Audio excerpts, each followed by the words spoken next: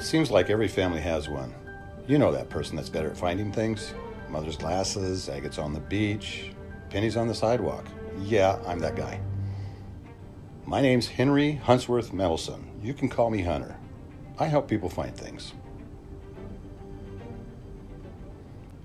Let me show you a few things I look at when hunting for the Rose Festival's hidden treasures and see if they can help you get started in your first hunt.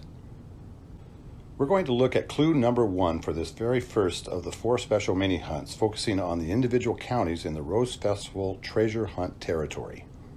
There are 6 clues for each hunt. This first one is Multnomah County. Let's look at the first clue. Looking for something new to do, a reason to go outside, a treasure has what you need. Let fun be your guide. You may crack some clues by searching using just your computer keys, and though research can be fruitful, you'll need footwork amongst the trees.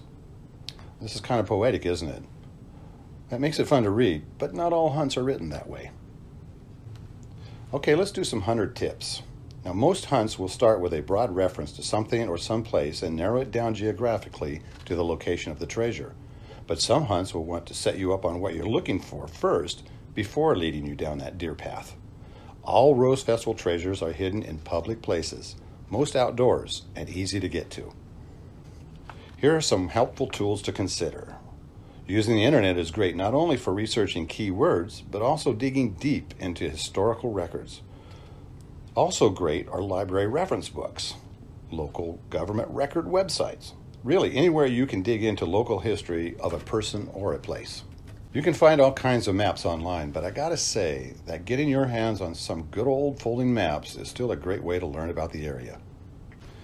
Each preceding clue limits the scope of the hunt. Today it's Multnomah County. We know the greater area, and what that means is, and this is important, from this point on, the following clues will only refer to things, places, or people that are part of this county. The traditional Rose Festival treasure hunt covers a 5-county area, but the process is the same once you know the territory. So let's go back over the keywords. The first sentence on this clue is pushing us outside, and fun may figure into that. What other words do we see? Fruitful? Does footwork have a meaning I should think about? Is the word trees important? What could that mean? Okay, so you have a few tools to help you get started. Keywords, historical and geographical reference books, public records resources, the internet, maps, and feet on the ground. I hope you find it helpful, but remember, the best way to find the treasure is to get out there and look. I'm Hunter, and I'll be back later to check in on how the hunt's going. If you have any questions about the Rose Festival treasure hunt, go to rosefestival.org or write me at info@rosefestival.org and ask for Hunter.